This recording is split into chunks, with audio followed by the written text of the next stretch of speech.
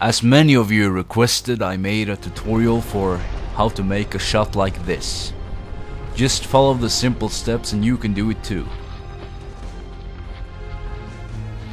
Okay, let's start taking a look at the footage that we're about to sparkle with some great effects. And take a look at me run.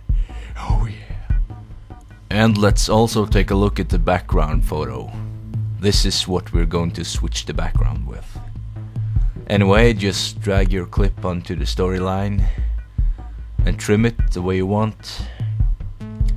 Then insert another video track and drag your footage on top.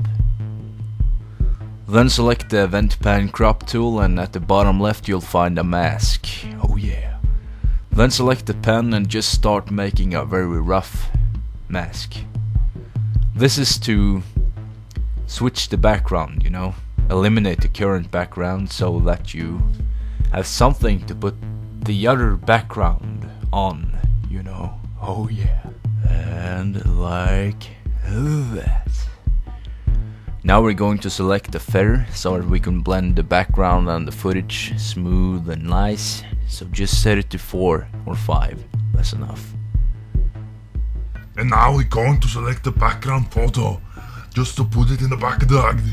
But, however, as you can see, the background photo does not harmonize with your footage, so we need to color correct. Select curves and corrector. And as you can see, we need to remove a lot of contrast in order to make them blend. Just do like this on the color curves, that should remove some contrast, and tint it a bit blue on the midtones, and take away 50% of the colors. Then you need to insert another video track. And as before, your footage goes on top. And now we're going to add some explosive effects found on detonationfilms.com. I used the arc ripper. It's a real explosion just shot against black, so it's easy as hell to key out. So just drag it on top of your timeline between the footage and the background and trim it the way you want. And as you can see, it blends pretty damn nice with the mask you made earlier. And now we're going to remove the black, so just go to compositing mode and select add.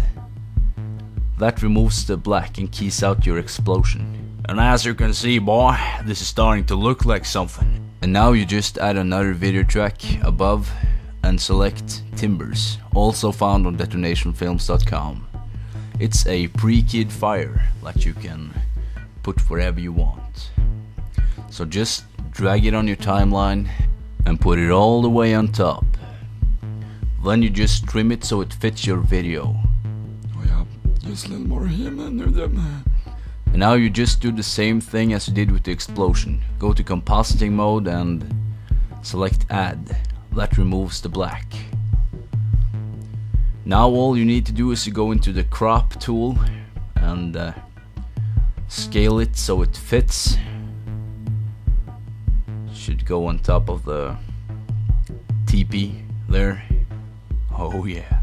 And if you did everything right, your video should look a bit like this. And just to make color correcting a lot easier, we're going to render it out first. So go to custom and select your TV standard. Mine is PAL. But you damn Americans, you got that NTSC, never twice the same color. Never twice the same color. Shut the hell up, Stuart, you damn boy. Go fetch me a beer. Anyways, when the rendering completes, you just open the folder and drag it onto your timeline again. Now we just need to focus on the color correcting. So go to the effects chain, select color curves, brightness and contrast, and color corrector. Just do a bit like this and increase the contrast to give it a bit more depth, like so. And finally just tweak the colors a bit warmer, since it's a fire after all, and fires tend to be warm.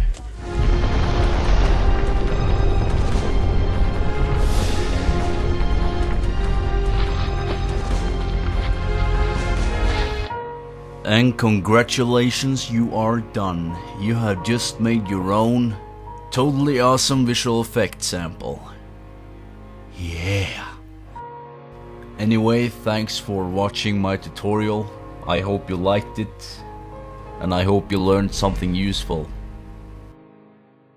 Og med det takker vi for i kveld.